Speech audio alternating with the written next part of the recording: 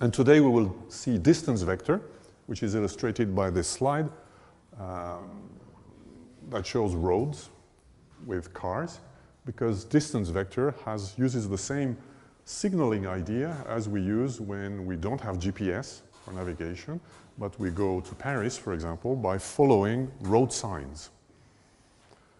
It's possible to drive from here to Paris by following road signs. And this is the same idea that's used in distance vector. If you follow the GPS, that's another idea of routing, which is called link state routing, that we will see a bit later in the course. Distance vector and link state routing are the two main methods for routing in the internet. In the lab, we will see only one of the two, distance vector, because we don't have time to see both, and the practice takes a lot of time. Routing in general. What is routing? The word routing is overloaded. It means packet forwarding at the layer 3. That's one usual meaning that we find to routing. I prefer to call that packet forwarding. So when we say a protocol is non-routable, it means it's a protocol that does not work on top of IP. So that's the one meaning for routing. Routing in this specific case, a routing protocol, doesn't mean IP or network layer protocol. It means the control method that we use to populate the routing tables or the forwarding table of the routers. Bridges use a bridging protocol, which is the spanning tree, to build a tree, and then they populate their tables by simply observing the source addresses. Routing is based on very different methods, as we will see.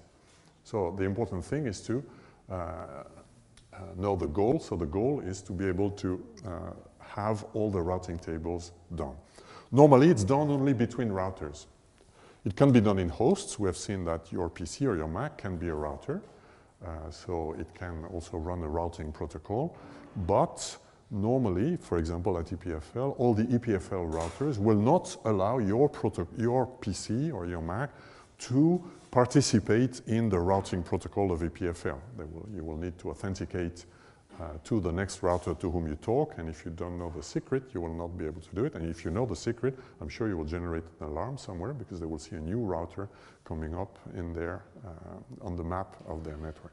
So normally, the routing protocol is under the control of an organization that runs a collection of routers and is done by routers, not by hosts.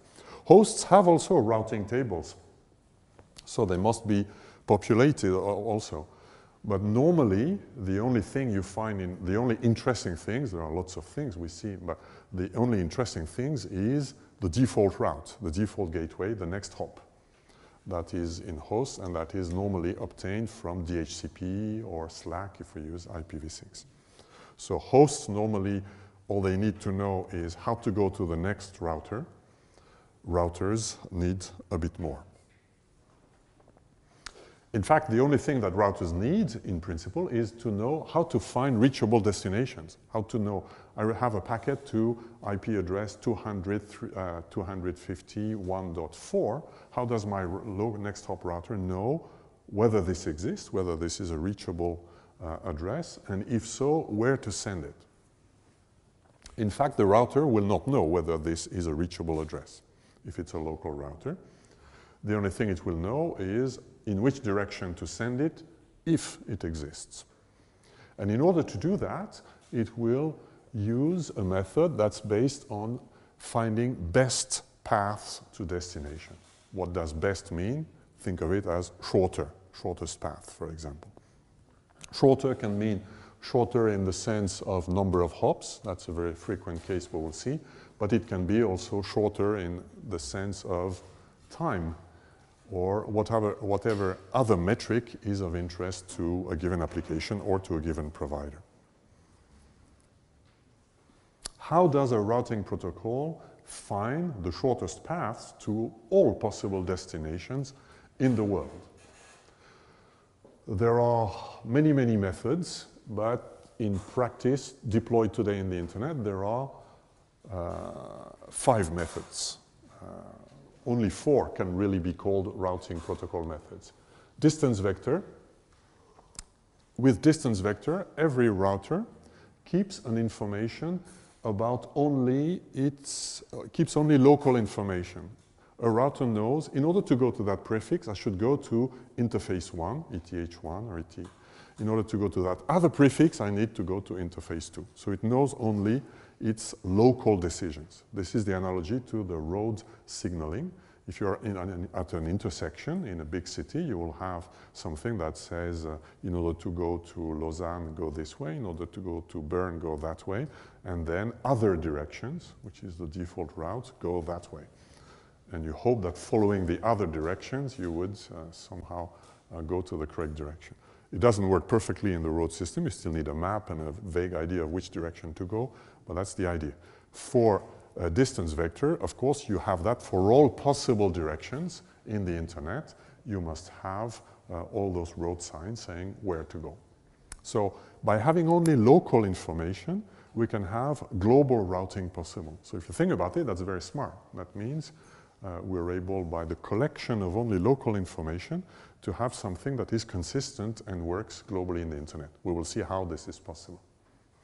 There is another method, and those are protocols like RIP or EIGRP that are developed in many Cisco enterprise networks, or RIP in small home or enterprise networks. Use that method. Another method is called link state. This is the GPS, the navigator method. Here with link state, you have a map of the network. A map means, like we draw on the board when I saw N routers, or you do it in GNS3, you see your network, you know all the links, and then if you have that, you're able to compute the path for all possible destinations. This is called link state. Every router has a detailed map of the entire network, and protocols that do link state are essentially the most widespread one is called OSPF, Open Shortest Path First Network. That is used by some carriers, some big backbone networks that use this method. We'll talk about it a bit later. Path vector is another method that's used only in BGP, so we'll talk about it a bit later. BGP is the method of routing between domains. Routing is separated into methods that are used inside a domain. A domain is, for example, EPFL. Between domains, or between networks, we still need to be able to route, and the second level is called exterior routing, and there is only one protocol for doing it. It's called BGP. We'll talk about it abundantly in the last module of the course. There is another method called source routing that we will see in a second that is used in some ad hoc networks. And as an alternative to a routing protocol, it's always possible to configure the routing tables using manual configurations or using software that automatically does it. Of course, this is not nice, but this is what you did in one of the first labs. There's a fundamental problem in doing that, is in order to be able, if you want to do it remotely, you have a chicken and egg problem. If I want to go and configure in a remote router the rules for routing, I need to be able to go to this router. But in order to go to this router, I need to be able to have all the rules for a path between the management station and this router. So there's a delicate problem for doing that. Most of the time, this is not done except for additions to routing. So those methods 1, 2, 3, 4 are used for routing. Then if you want to do special things to routing, we will talk about that in a bit later. Like if you want some special destinations to be handled differently, then you can still do this out-of-band approach. One word on source routing, we will not see it in the lab, we will not see in detail the protocols that use source routing. There are protocols like token ring protocols or DSR that's used in ad hoc networking. The idea of source routing is simply to say what source routing means. It means it's the source that must know the route. So here, it exists under various forms. Here it's the form that is inspired by the token ring bridging protocol that uses source routing. A has to send a packet to B.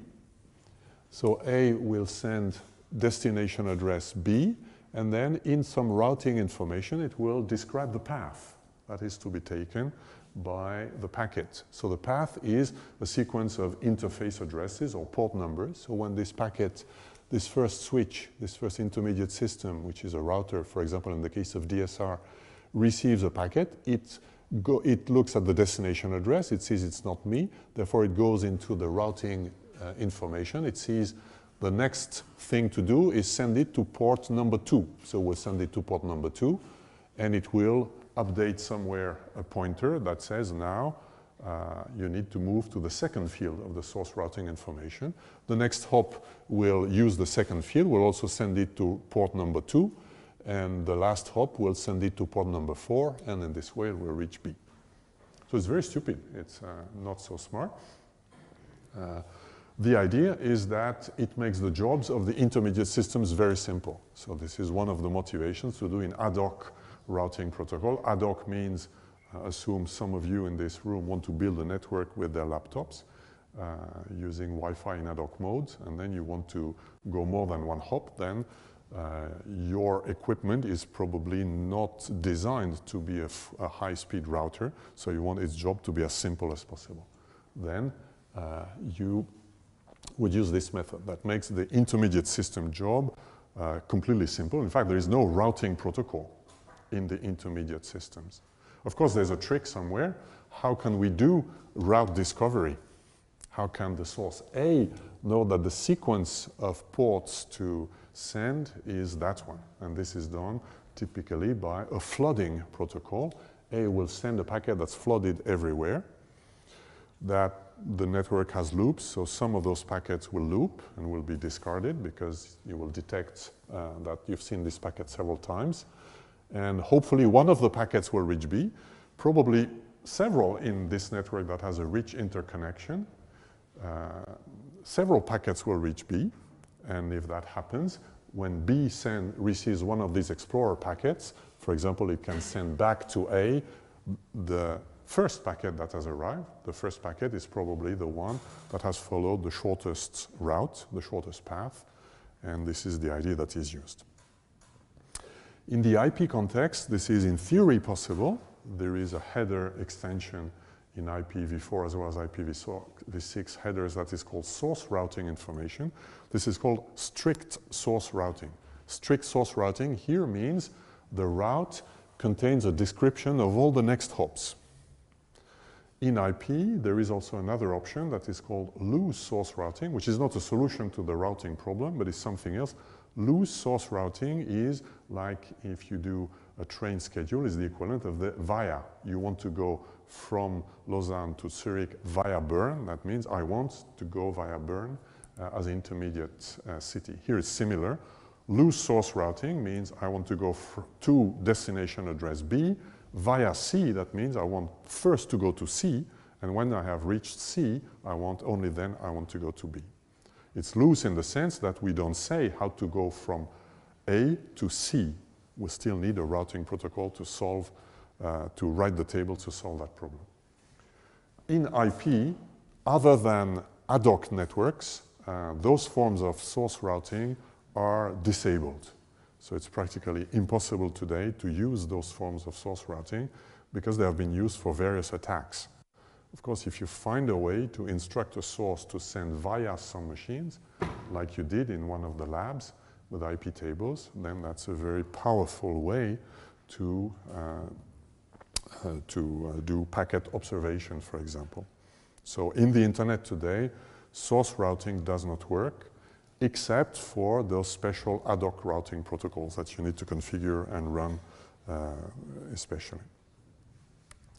Voilà, that was the general story, general introduction to routing. Now let's dive into the topic of the day, which is how distance vector works. So the goal of distance vector is to compute shortest path to all destinations, where shortest means that the distance of a path is equal to the sum of the costs associated to the network links. So if you run distance vector, you need to configure what is the cost of all network links. This is not given by the protocol. It has to be done by some configuration. There are, of course, automatic rules in many routing protocols. For example, in RIP, by default, the distance of any link, the cost of any link is 1. In other protocols, you can have the distance of a link that depends on the type of link. The faster the link, if you have a 1 gigabit per second Ethernet link, it will have a cost that is less than if you have a 10 megabit per second link, so that you will prefer the faster link. And the shortest path is the shortest path in the classical sense. How does it work? Well, it's fully distributed, so there is no central authority or central computation that will compute the shortest path. It's done based on only local information, and it uses an algorithm that's called distributed Bellman-Ford. So that's what we'll see now. The beauty of this algorithm is that the only information that every router needs for this is the information from self to all destinations. Of course, all destinations in the internet, that is all the internet prefixes, which for an EPFL router is not so much, because an EPFL router sees the world as the other EPFL routers, and anything else is outside, and I will use a default route. But for a internet backbone router, all destinations mean all internet prefixes that exist, that have been allocated in the world. Today for IPv4, it's 500,000. So this is not much, but still is not so small. So the only information, only between quotes, is the distance from self to all the potential prefixes. The algorithm that is used is distributed Bellman-Ford. What we will see before seeing distributed Bellman-Ford is see the centralized Bellman-Ford algorithm. The centralized Bellman-Ford algorithm is an algorithm for computing shortest path. It's an algorithm for computing the shortest path from all nodes to one specific destination. Of course, we use it for multiple destinations, all the possible prefixes, but then you need to run this procedure in parallel for every, or sequentially for every destination. So here we're showing it for one unique destination. So the goal is to find how to go to a given destination. So here the destination is node 1. So I'm taking an abstract view of the algorithm. I assume I have a graph, a directed graph with nodes and links between them. There is a cost for every link, and every direction may have a different cost. There is one node that I call node 1, that is my destination of interest, and I want to find what is the shortest path, what is the distance from myself to this destination. And how does the algorithm do it? Well, it does the following iteration. It keeps a state variable, which is P0 of I for all I, P of I for all I, which is the distance from me, the distance from anybody to that destination. And the distance from 1 to 1 is 0. Initially, the distance from I to 1 is infinity, because I know nothing of how to go there. So I put the largest possible value, which is plus infinity in this arithmetic. And then we do the following thing. We iterate, and at every iteration step, we look at the distances we had from the previous iteration, and we say the best I can know at iteration k for the cost of going from I to 1 is the minimum of the cost I have if I go via neighbor j. So aij is the matrix of links, is the incidence matrix or the weight matrix of the graph. This is the cost of going from I to j. So if I go to the final destination, which is 1, from I by going to my neighbor j, then the cost I will have with this method is the cost from j plus the cost for me to go there. Of course, if j is not a neighbor of I, this cost is infinite, and this addition will give plus infinity. Therefore, this will not be used as the minimum. So here we can restrict this minimum over all the j's that are neighbor of I. We do this, and by magic, it will automatically become stationary. There will be, if the graph is finite, and under other conditions, we will see, there will be an iteration step where this doesn't move, and when this doesn't move, we have found the shortest path. So, more on that in 15 minutes. We do a break now. So we will now see an animation of this algorithm on this sample network. So I have a network here with 5 nodes. The numbers are the values of the costs of the links that are assumed to be the same in both directions. And inside the boxes, you have the values of the algorithm, which are the distance, or the best estimate at this iteration of the algorithm, of the distance from self to node 1. So node 1, of course, always put 0. The others initially put infinity. That's the initial condition. Now, if we run one iteration of the algorithm says at every node, for example, if I take node D, I look at what are the distances from the previous iteration of all my neighbors, E, B, and 1, and I compute what this tells me about the cost of going through to the final destination if I go through one of those neighbors. So if I am D and I go via 1, 1 is the final destination, cost 0, plus 5, that gives me a cost of 5. Sorry, I should use the previous iteration. Now I am D, if I go via 1, the cost is 5. If I go via B, the cost will be 2 plus infinity, which is infinity, so it's less good. I prefer the other one. If I go via E, similarly, I will get infinity. So at this iteration, what D gets is the value 5. And similarly, B will get the value 1, and the others will stay with the value infinity. This is what we will get in one iteration. At this step, it's already interesting to do the following interpretation, which I call the message passing information. What I've shown you by hand waving with my stick is as if, in fact, the neighboring nodes had sent the value of their box, of their current state, to me, if I am node D. So it is as if node D had received from node C, node B, and if I focus on node E, it is as if it had received from all of its neighbors the information that it has. Here, I'm in fact performing iteration 2. So I am node E.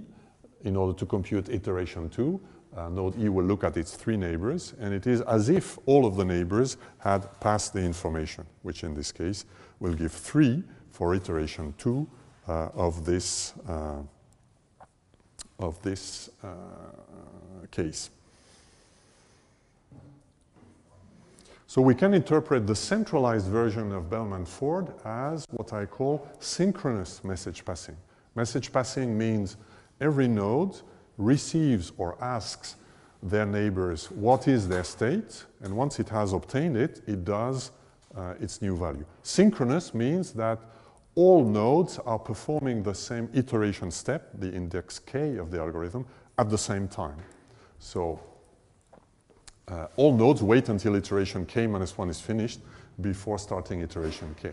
What we will see is that, in fact, the true distributed Bellman-Ford, the one that runs in routers that do distance vector, is the same but asynchronous. There is no need to wait for k to be finished, and in some cases it continues to work. So that's the first very useful way to interpret that. And if we continue, if we do steps 1 and 2, we obtain those values here. We see that D here will obtain from B at the second step the information that B is at the distance 1, D is at the distance 2 from B.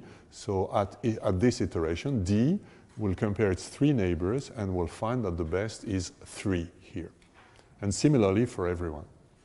Now, it's also useful to know what is done when we are at iteration 2, what is in fact computed, what is the value that's in the box. Well, there's a simple answer. The value that's in the box is, at iteration 2, the distance from self to destination in at most 2 hops. So if I allow paths that use only 0, 1, or 2 links, so at most 2 links, this is the cost I will have. This is the cost I will have if I use paths that have at most 1 link. So it's infinite if you're not connected to the destination. And it's the direct value if you're connected directly to the destination. And here it's the value in 2 hops. Everybody is 2 hops away from the destination, so everybody finds their cost in 2 hops. If we continue, the theory says we should stop. When do you think we will stop in that case? So what is the first value of k? That will provide the same. So here we have k equal 1, k equal 2. So 2 is not the answer, 1 is not the answer. When will it stop? Here.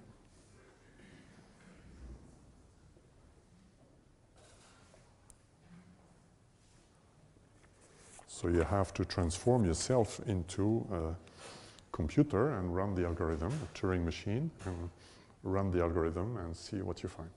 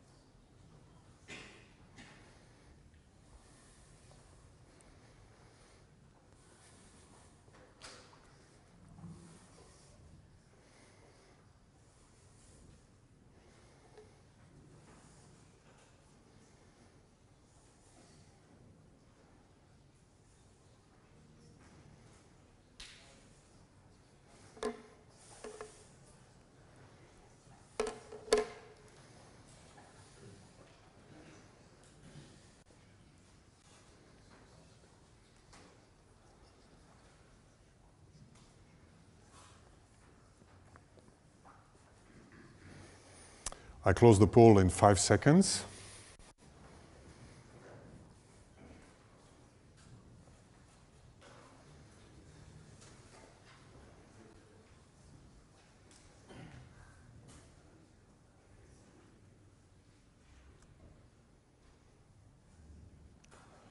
And the correct answer is the majority vote.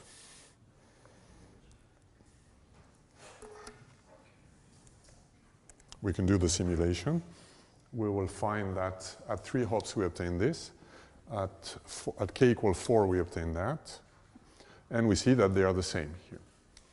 So here it stops in 3 iterations. So k equal 4 is the first time when we find p of k equal pk of minus 1. And this is because the shortest path here, the longest number of hops of the shortest path is 3. Which is for this guy. This guy has a 3-hop path to the destination.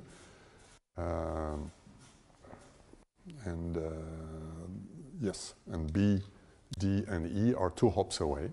So it terminates in 3 iterations. This is what the theory says. So this algorithm is correct, hopefully. Or more precisely, if the network is fully connected, which means it's possible, or more precisely, I mean, a weaker statement would be if there is a path from any node to 1, fully connected means there's a path from anyone to anyone. Here, so if it's possible to find a path, then it will stop, and it will stop at most in n iterations, but in fact it will stop before. In most cases. And second, the interpretation at iteration k is that pk of I is the distance from I to 1, the specific destination, in at most k hops. This is what we have seen on the previous example. Then there is a third statement, which is very important. Of course, the goal is not to find costs to destination, although when you're driving somewhere, you might be interested to know what's the distance to go there. But once you have decided to go there, you don't care so much about the distance. You want to know how to go there. Here for routers is the same. It's not the number of hops that is really, or the final cost to destination that's so important, but it's more the routing decisions. But the beauty of this algorithm is that the routing decisions are entirely contained in the algorithm. If you know the costs and the costs of all your neighbors, it is possible to know where to go. This is illustrated here. If I am node C, and I know the values of my neighbors, P of E and P of B, then I can compare what is the cost of going from me to the destination. I have 2 neighbors. I can go via B or via C. I look at the cost it has if I go via B and if I take the cost that is known to B. So B is at the distance 1. If I go via B, I will find a cost of 7. If I go via E, E is at the distance 3, I will have a cost of 4. This, that's the third item of the theorem, says that if we do this, we find exactly the direction of the shortest path. In other words, we don't need to know the destination, the shortest path out of band. We have it automatically by remembering the last best decision we've taken. The algorithm is always computing minimum. When it converges, the last minimum we've had is also the direction of the shortest path, which is the third item of the algorithm. Here, it says that the next hop along a shortest path from I to 1 is found by minimizing this. There can be several best paths, in which case you need to have a method for breaking ties. For example, finding the J that has the smallest label, if you have a way to order the labels. So this is what we have seen here.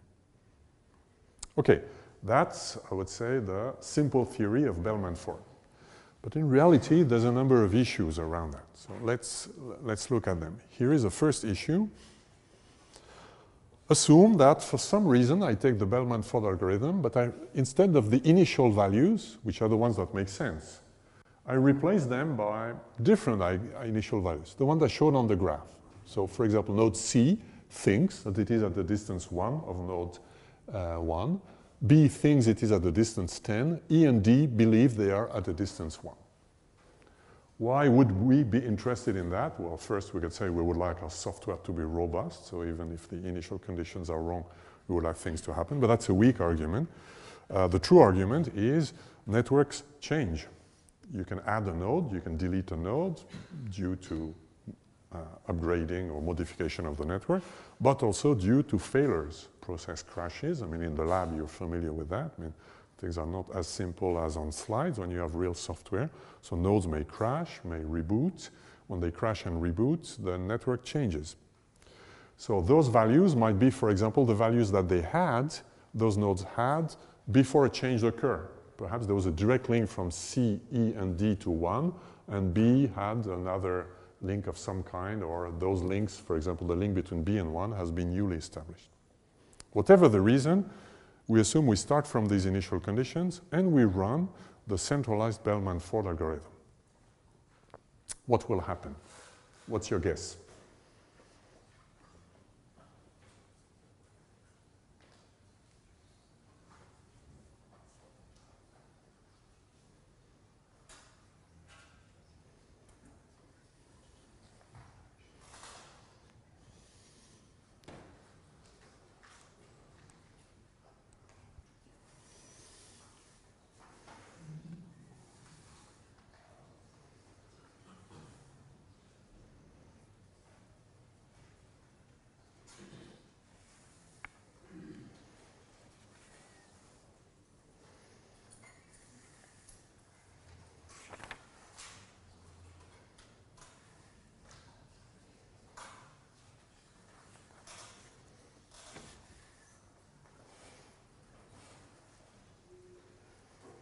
I close the poll in 5 seconds. This is a differential encoding exercise. Put your guess. You will see the truth a bit later. And you have to remember the delta, if there's a delta. I close the poll now.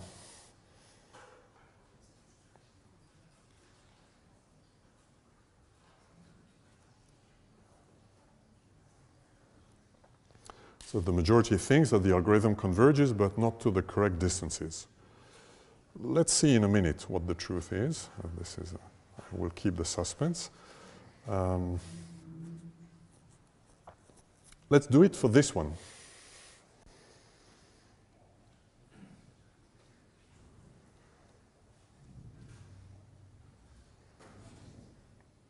So let's do it for this algorithm here. We start from here. What will be the value of D – after iteration 1, just to make sure things are clear. Now, it's not a guess, it's something you can know for sure.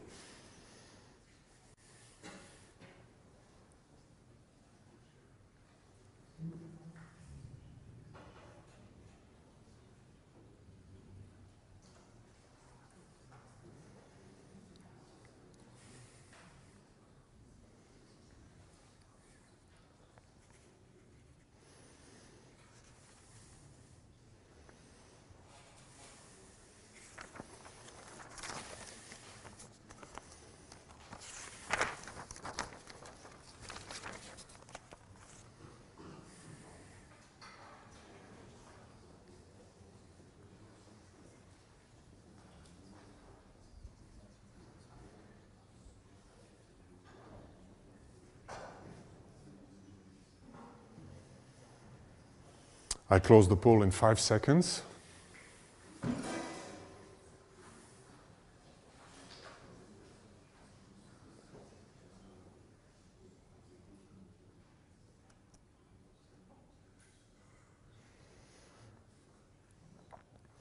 So the majority thinks 1.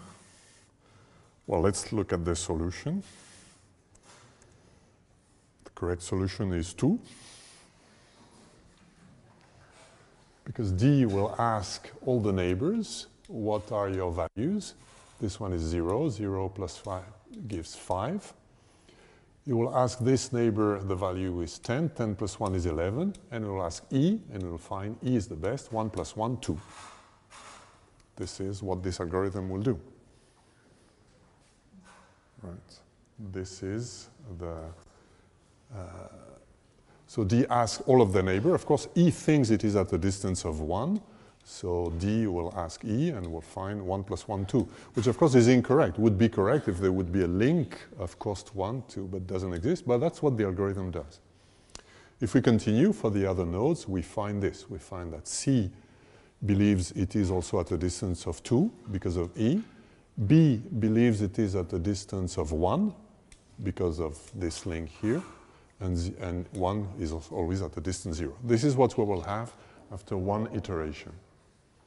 Now, of course, this is a bit strange. The interpretation that I said before of what happens at iteration k no longer holds because the initial condition, it's true by induction, but the initial condition are not true, so the property does not hold.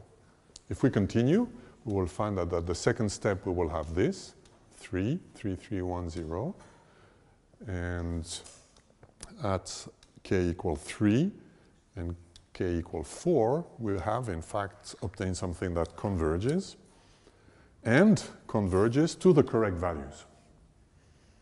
So at least in this case, we see that contrary to the majority opinion, it converges to the correct value in spite of the wrong initial values.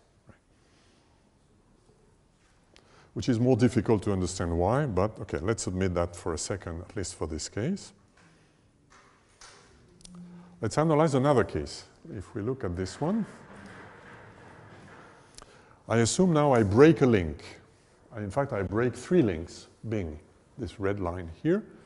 Now you can tell me, but it never happens. Failures occur one by one according to a Poisson process, so the probability that 2 happen at the same time is 0, but it's could happen. For example, the 3 links could be placed in the same conduit, in the same underground conduit somewhere, and you break this because somebody with a caterpillar is doing some road construction and breaks 3 fibers at the same time. It happens.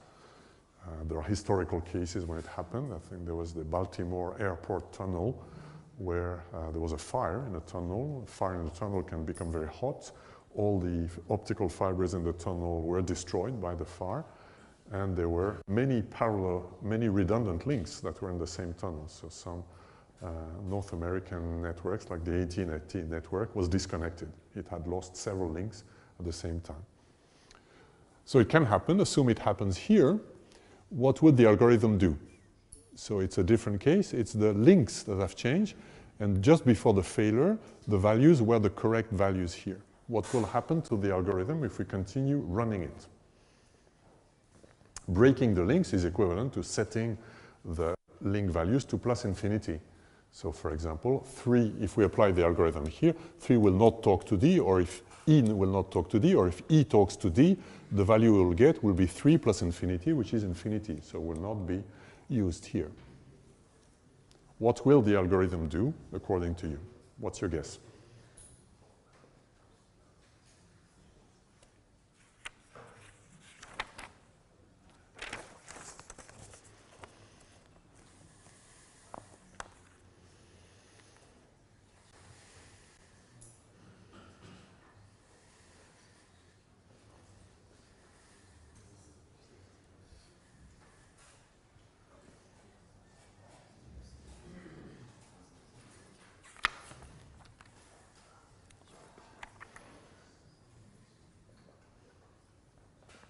I close the poll in 5 seconds.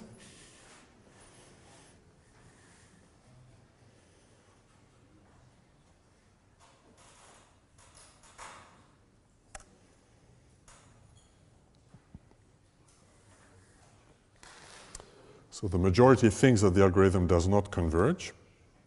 Perhaps this is true. I'll give the solution in a few more minutes. But let's do the same exercise here before seeing the solution. Let's do the simulation for this network here.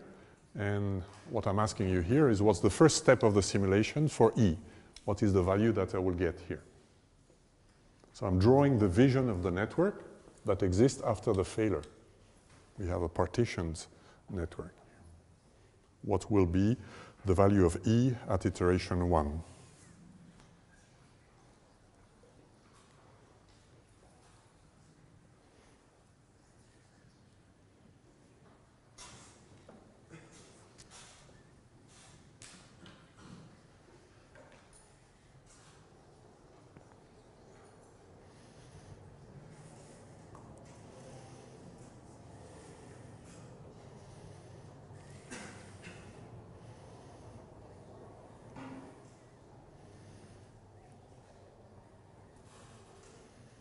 I close in a few seconds. I close the poll.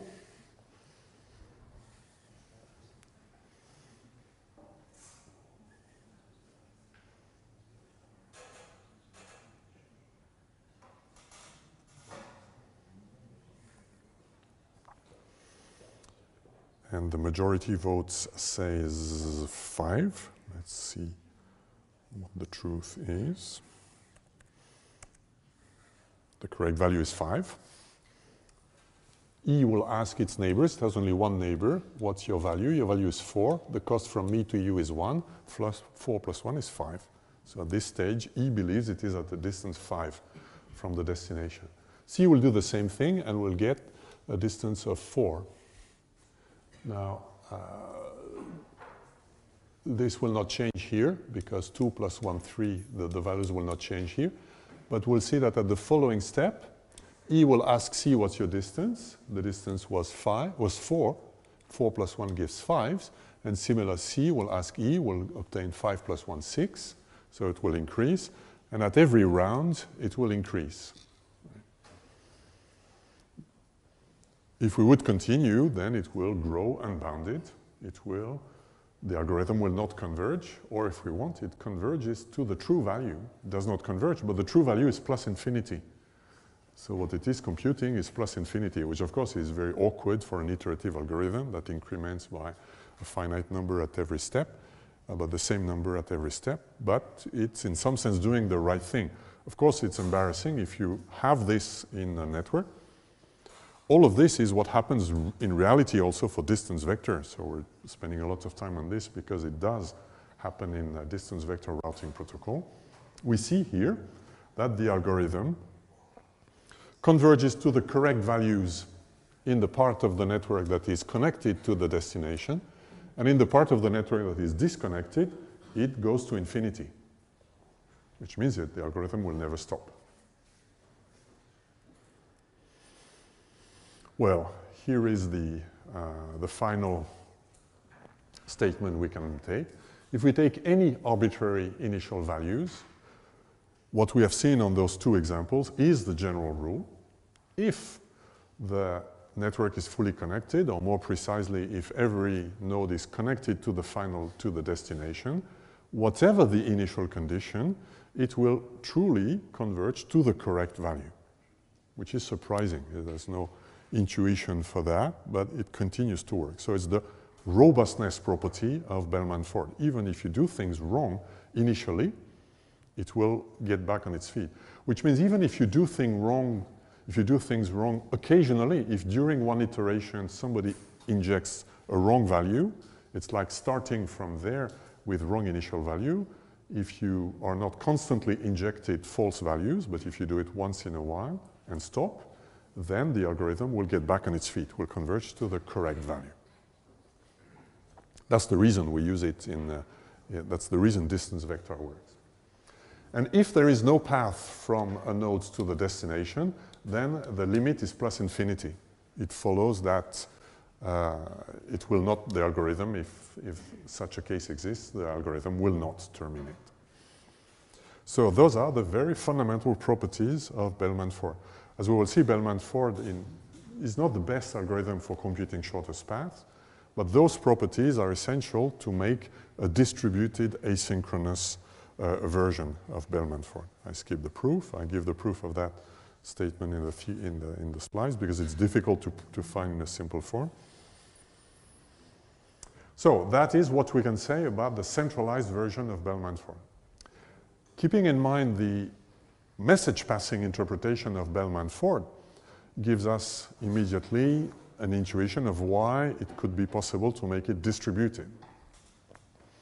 So how can we make a distributed version of Bellman-Ford? Well, here is a first idea, which is not the final one, not the one that is implemented in practice. So I call it Bellman-Ford preliminary version. That's the naive thing we would like to do. So what's the difference between the synchronous version? Well, like the synchronous version, any node maintains an estimate, Q of I, of the true distance, which I call P of I, which is not necessarily known to this node, an estimate of the distance from I to a given node, I, 1.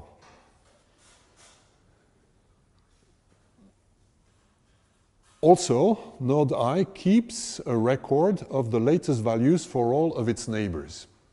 And the initial conditions are arbitrary, but we force, in all the iterations we've seen, an essential thing to do for the thing to work is the node 1 should know that it is 1. So node 1 should know that its distance to self is 0. If you don't inject that, of course, the algorithm will do strange things. So we have to force that. And then instead of having a synchronous version, from time to time, and hopefully not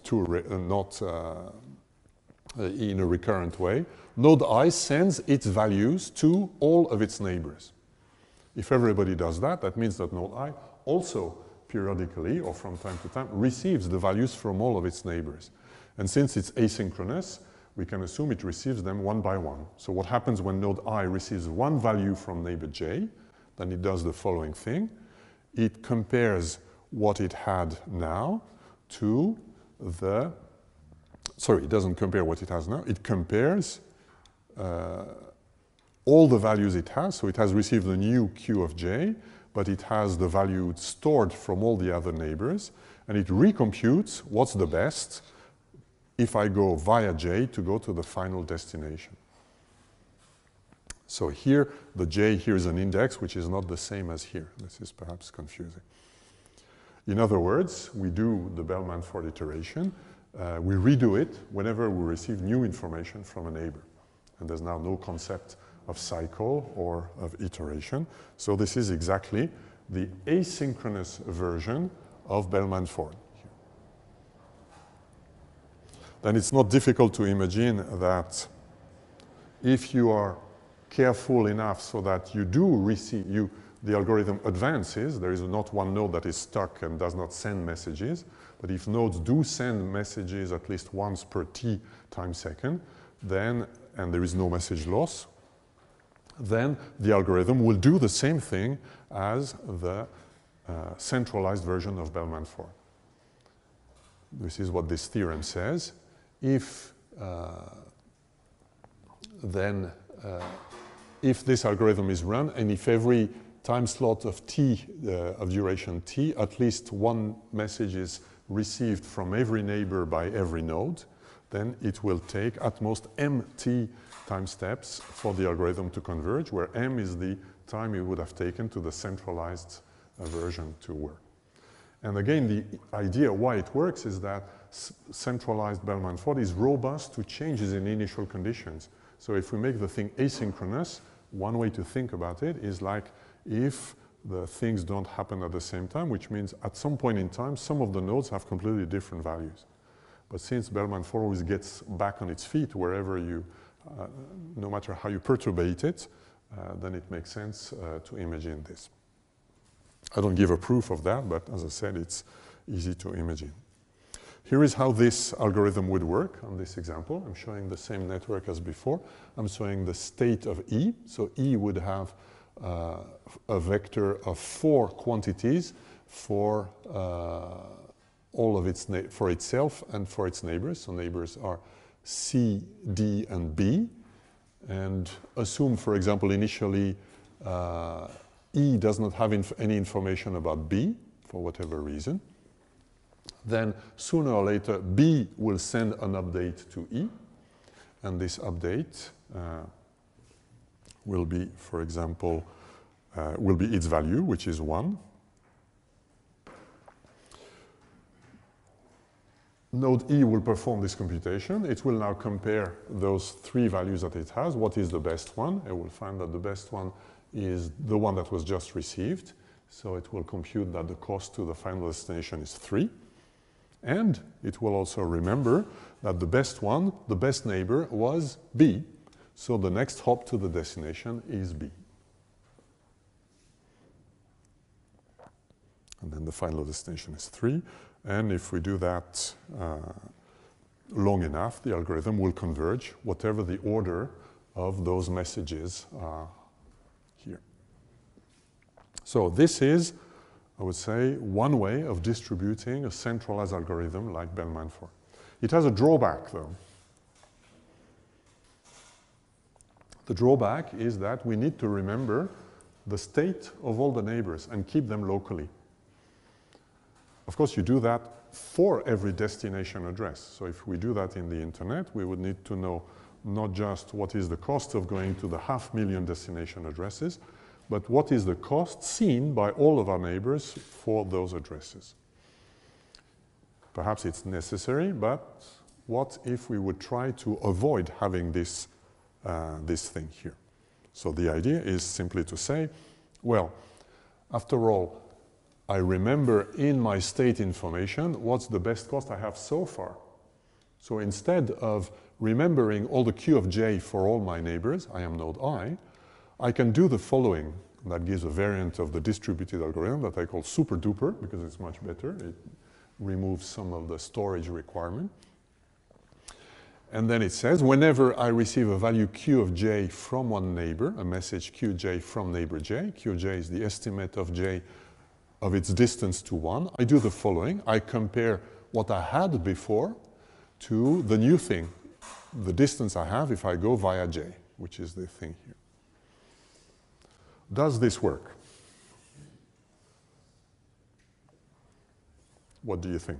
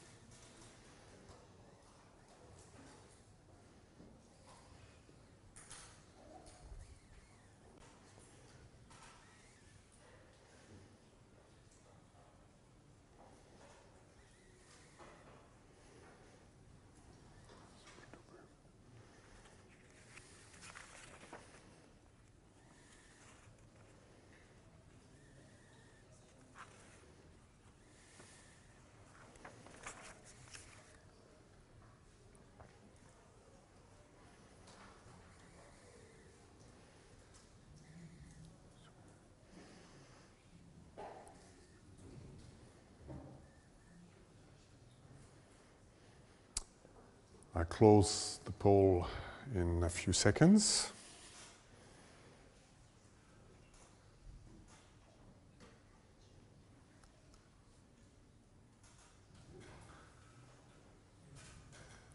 The correct answer is answer 2. If we look at this algorithm, I mean, what is the algorithm doing? It's performing this operation which takes the mean of the existing and something else. An algorithm like this can only decrease. It can never increase. Because you take the mean of something and something else. So either you stay blocked, stationary, or you decrease, but you can never increase. Which means that if you have initial conditions that are bad, that are too small, the algorithm will never get the right distance. For example, if one of the nodes believes at the beginning that it is at a distance 1 when the true distance is 3, this algorithm will never get something larger than 1, so it will not work. So it is impossible that this algorithm works regardless of the initial conditions. We have seen before that centralized Bellman-Ford does work even if I have initial conditions that are 0, for example, for everyone.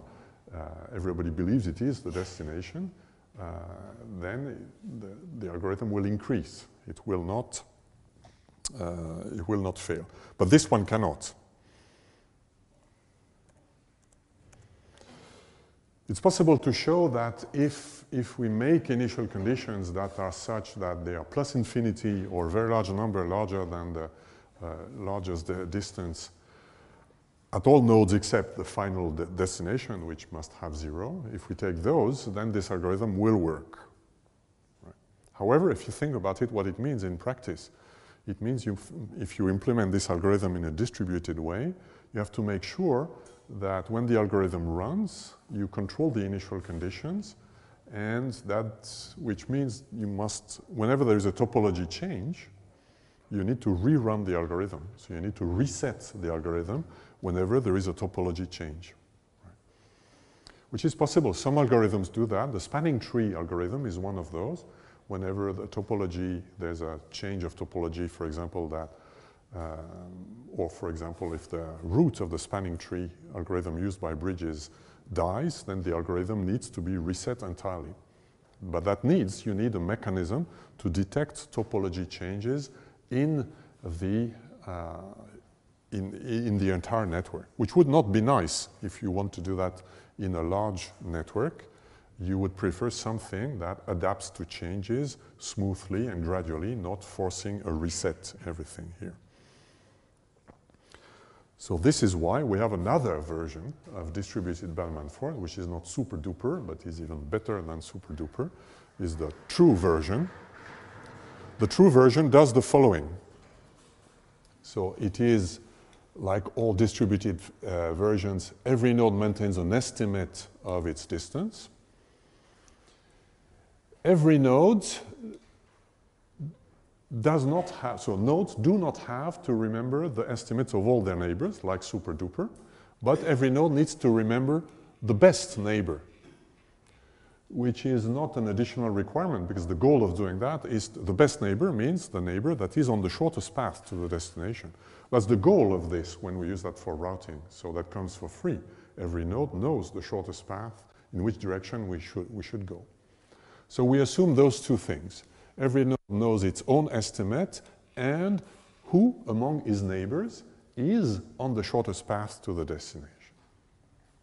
The initial conditions are arbitrary, anything, and from time to time you send to your neighbors your value, which means also that from time to time you receive from your neighbors some value. What you do when you receive from a neighbor j some value q of j, well, you test whether this j that is sending to you a value was your next hop to the destination. If that's the case, you adopt the value. Your new value is the value obtained from j in this announcement plus the configured cost from u to j. So you forget your previous value of q or I if you receive new information from your next hop. If you receive a new information for somebody who is not the next hop to the final destination, you compare what you have to what you would obtain if you would go through this neighbor. If this is better, then that will improve your Q of I, your estimate. And if this causes you to change the value of Q of I, then you also change your next hop. The next hop will be this J here. This is the algorithm. Right? So it's a bit more subtle than simply distributing. Let's see how it works on one example. So I assume the network is in this state here, and we zoom on node E. Node E receives from C the message Q of C equal 1. I think, yes, so I assume that before that, so Q of C, and E has no information, for example. If E has no information and will adopt the first one, it will say Q equal 2, 1 plus 1 equal 2, and the next hop is C. That's the first thing it will do.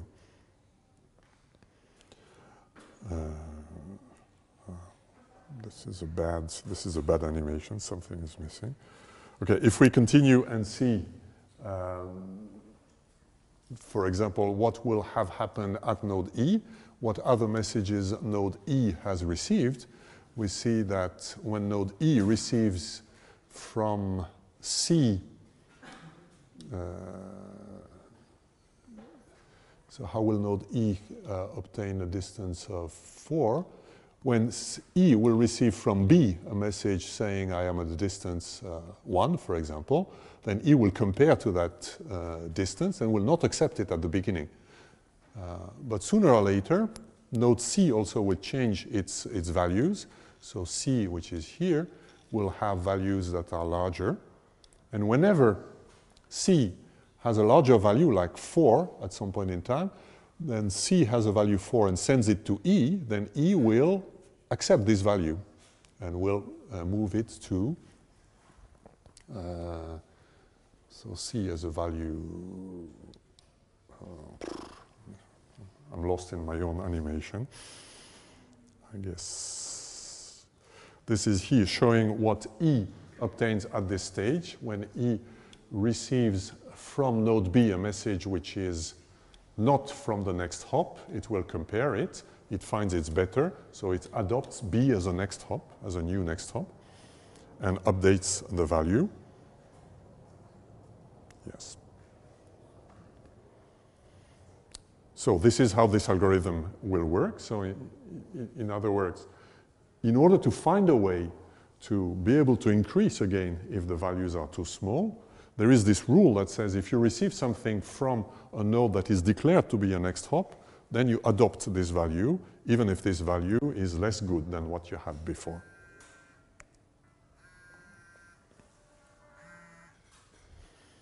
And we will conclude on this final statement. This works. So this algorithm works. Whatever the initial condition, it will converge to the true value. So in conclusion for this theoretical part on distance vector, Bellman-Ford allows to compute nodes to destination. The stored information in the distributed Bellman-Ford is next hop to destination and the distance to destination. And it works by simply message passing. And if the destination is unreachable, it will converge to plus infinity, which means it will grow forever. Voilà, that's all for today. We will see next week how this is used in practice in RIP.